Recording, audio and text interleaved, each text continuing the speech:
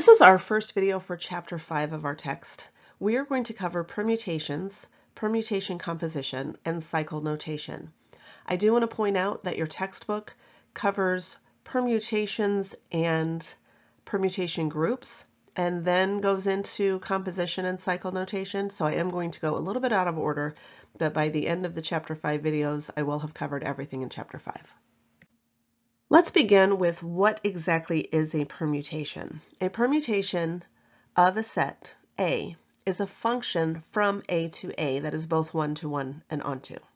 So that's fancy talk for saying whatever elements are in the domain will still be in the codomain. One-to-one and onto says every element of A is going to be mapped to something, to just one something, and every element of the codomain is going to be mapped to from something. So, for instance, one way that we have written this before, a mapping, might look something like this. So notice this is the set, and this is the same set. And I'm just going to use these values here, and then we're going to talk about what that means. But essentially, we're saying 1 maps to 1, 2 maps to 4, 3 maps to 2, and 4 maps to 3. So notice every element is mapped to one other element, and everything gets mapped to by something. So when we're talking about a permutation, what's important to understand is that it is a function. The same way that we talk about functions in algebra or in calculus, it's a function that is both one-to-one and onto. So other math courses, obviously we're going to have something like f of x equals x plus 2. And a function is going to be some rule that maps from an infinite set to another set, which might be an infinite set or not. Permutations of finite sets, so there are permutations of infinite sets, which we will not study, but permutations of finite sets don't give us a rule. It basically just gives us an explicit listing of each element of the domain and its corresponding value. So this is an example of a permutation. And again, the permutation, the function, is called alpha, and it is defined as this listing. Alpha of 1 is equal to 1, the same way that I would say f of 1, using this function I just made up, would be 1 plus 2 or 3. So it's the same exact thing, we just don't have to do the math because the listing is given for us. So alpha of 1 is equal to 1. 1 maps to 1, just as we'd had up here. 2 maps to 4. Alpha of 3 is 2. Alpha of 4 is 3. Now, listing it in this way, not super helpful because it's just a listing. So mathematicians always like to have a visual way. So this obviously is one visual way, but we're not going to use that way because, well, frankly, it's a little bit elementary. So what we're going to do is write this in array notation. Now, array notation, not my favorite. We're going to talk about cycle notation in a little bit. But array notation does have its ups because it's very clear. What you're going to do is you're going to take all of the elements of the set. Now the set is 1, 2, 3, 4. So notice that's all of the elements that were used in the domain and in the codomain. So what you're going to do is write each element in the first row of array notation. Beneath that, you're going to have another row, and that row is going to say what each of those elements maps to. So 1 maps to 1. So beneath 1, I'm going to write 1. 2 maps to 4. 3 maps to 2. And 4 maps to 3. So this is how I would write alpha in array notation. 1 maps to 1, 2 to 4, 3 to 2, 4 to 3. So let's take a look now at how to compose permutations. Composition is the function operation that we will use, especially in the next video when we talk about permutation groups. That will be the implied operation. So if I want to compute AB, think about this just as we did before when we had f of g of x, which you might see written like this, or f of g of x. Just as before, we would start on the right and go to the left, and that's what we're going to do here.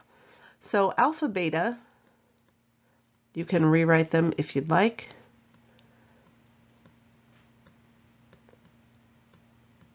But you certainly don't have to. Alpha, beta says, yes, write them in the correct order, but start on the right and work your way to the left to see what happens. So what's going to happen? When I write my solution, I'm going to write 1, 2, 3, 4 as always, so always keep that top row in the correct numerical order. But starting on the right, 1 maps to 4. But I'm not going to write 4 here because that's just what beta does to 1. Now I have to take alpha of 4. So what happens to 4 in alpha? It maps to 3. 2 is going to map to 2 in beta. And in alpha, that result of 2 maps to 4. Starting now at 3. So 3 maps to 1 in beta, but alpha takes 1 and maps it to 1. And then 4, beta maps to 3, alpha maps 3 to 2. So that's my solution. Now going in the other order, again, same idea. Feel free to rewrite it or not rewrite it. So I'm not going to rewrite it. This says do alpha first, then do beta. So let's start with 1. Using the correct order, starting at alpha, 1 maps to 1. What does beta do to the result of 1? It maps it to 4. Now let's start at 2. Alpha maps 2 to 4, but beta takes 4, which is the outcome, and maps it to 3. 3 in alpha gets mapped to 2, but 2 gets mapped to 2 in beta. And then 4 maps to 3 in alpha, 3 maps to 1 in beta. Now for an inverse, all we're going to do is say what mapped to that value. So again, I'm looking at alpha, so I'm looking here. In alpha, which value mapped to 1? So I'm looking at this row. Well, 1 mapped to 1. What mapped to 2? Well, 3 mapped to 2. What mapped to 3? 4 mapped to 3. What mapped to 4? 2 mapped to 4. Now, I'm not going to do it, but what you can do is if you take alpha, alpha inverse, or if you take alpha inverse alpha, and you multiply those, either result should give you the identity, which would be 1 maps to 1, 2 to 2, 3 to 3, and 4 to 4. So I will leave that work for you to do. I want to take a look now at cycle notation. I do want to point out that your textbook doesn't cover cycle notation yet. It covers permutation groups and then cycle notation. I'm going to go ahead and cover cycle notation now because it pairs so well with array notation that we just learned about. So if you'll notice, I have the same two permutations of alpha and beta. And we're going to take a look at cycle notation, which is a way to write permutations that don't have 2 rows. They're just going to have 1 row. So here's how it works. When we write something in cycle notation, we're going to start with the number 1. So we're always going to start at like that first number, whatever the first number is, in this case 1. We're going to then say, what does 1 map to? And in this case, for alpha, 1 maps to 1. And when we get in a permutation in cycle notation, if we get back to whatever the first value is in the permutation, we close the permutation. So notice 1 maps to itself, and so that's kind of its own little cycle. It's a 1 cycle. 1 maps to 1, and it doesn't go anywhere else. Now if I look at beta, however, 1 maps to 4. So now I have to keep going because 1 maps to 4, and 4 maps to 3. And now I have to keep going because 3 maps to 1. Now keep in mind, we just got back to where we started, so that's when I close it. So am I done? No, of course not, because for alpha, I've only taken a look at 1. Now I'm going to go to the next number that's unassigned, so that's 2. And 2 maps to 4. And 4 maps to 3. And 3 maps back to 2, which is that first number, so I close it. And for beta, the only one I haven't used is 2 maps to 2. Now, this one, where 1 maps to 1, and this one, where 2 maps to 2, those are called identity cycles because they're mapping to themselves. So when we write our final solution, we typically don't write the 1 cycles. We write 2, 4, 3, 1, 4, 3. Okay, so now that we have simplified each of these into cycle notation, let's take a look at the same questions that we answered previously, computing alpha beta, beta alpha, and alpha inverse. So I'm going to go ahead and write alpha, beta, and beta alpha, and then we're going to find these products together, and then we'll get to the inverse. So when I'm computing alpha beta, just like I did before, I'm starting on that right-hand side. So I'm going to start with 1. So don't feel like you have to start with 3 because that's the last number, or 2 because that's the first number. When we're doing this, we're always going to start at 1. So 1, I'm starting here. What happens to 1 here? 1 maps to 4. Don't write down 4 because now I have to move over here and say what happens to 4 here? 4 maps to 3. So I'm going to write down 3. And then I'm going to do the same thing with 3. So 3, starting here, 3 maps to 1. And over here, we don't have a 1. Remember, because that is because 1 mapped to itself. So 3 maps to 1, and now I'm closing that because we map back to the first value. Now we have the 2, and 2 doesn't map anywhere because that mapped to itself, but 2 maps to 4. And then 4 maps to 3, and 3 maps back to 2. So we have two cycles for this cycle notation. Now let's look at in reverse. Beta alpha, so again I'm going to start with 1. Oops, didn't mean to do that. 1 maps to itself here, but maps to 4 here. Now let's start with 4. 4 maps to 3, 3 maps back to 1, I have to close it. Now let's take a look at 2, because 2 has not been assigned, and that's the lowest value that's not been assigned. So 2 maps to 4, 4 maps to 3, and then 3 maps to 2, 2 maps back to itself, so I close it. So I have two cycles as well. And if you will, when we're done here, look back at the solutions that we found in array notation before. Remember we had 1, 2, 3, 4. You'll see that for alpha beta, 1 mapped to 3 and 3 mapped to 1 and 2 mapped to 4 and 4 mapped to 2. And same thing for beta alpha, our result when we dealt in array notation was 1 to 4, 4 to 1, 2 to 3, 3 to 2. So these are equivalent. Lastly, let's look at alpha inverse. So alpha inverse is a little bit trickier because again, you have to kind of think in reverse. So we know that 1 mapped to 1 because we didn't even write it in the cycle notation. But just like we did before, we're saying what maps to 2? Well, 3 maps to 2.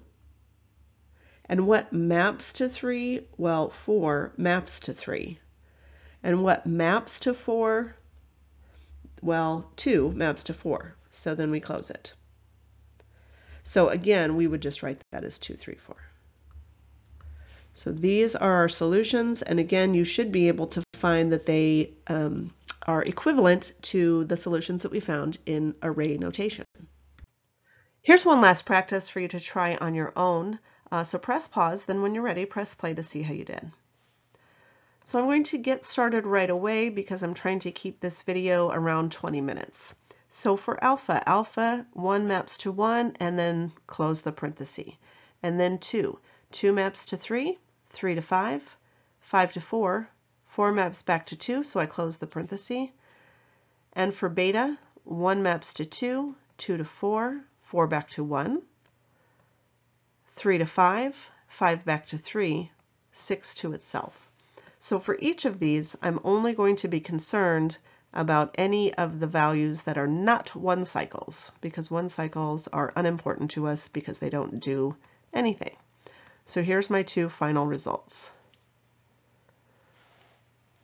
Now, if I'm going to compute alpha beta, again, feel free to recopy 2, 3, 5, 4, 1, 2, 4, 3, 5. Again, we're just going to be concerned about what happens to the one element that we care about, and we're going to start on the right and move to the left. So starting with 1, 1 stays the same, 1 to 2, 2 to 3. 3 to 5, nothing, 5 to 4. Nothing, 4 to 1, nothing. So 4 goes back to 1. Then I start with 2. Nothing, 2 to 4, 4 to 2. Then I start with 5. 5 to 3, nothing, 3 to 5. And 6 actually just maps back to itself. So really the only thing I care about here is the 1, 3, 4. For beta alpha, again, 1, 2, 4, 3, 5, 2, 3, 5, 4. Start with 1. Nothing, nothing, 1 to 2. 2 to 3, 3 to 5, nothing. 5 to 4, nothing, 4 to 1. Close the parenthesis. Start with 3. 3 to 5, 5 to 3, nothing. Start with 4. 4 to 2, nothing, 2 to 4. Close it. And we have everything because, again, 6 would just map to 6. So my result, 1, 2, 5. And finally, if I'm computing A inverse, A is 2, 3, 5, 4. So again, I'm asking the inverse of that is what mapped to 2? Well, 4 mapped to 2. What mapped to 4? 5. What mapped to 5? 3. What mapped to 3? 2. So close the parenthesis. Up next, we're going to take a look at permutation groups, which is really just combining what we now know about permutations with what we know about group theory, which is what set we're using, and of course what operation, which will be composition of functions.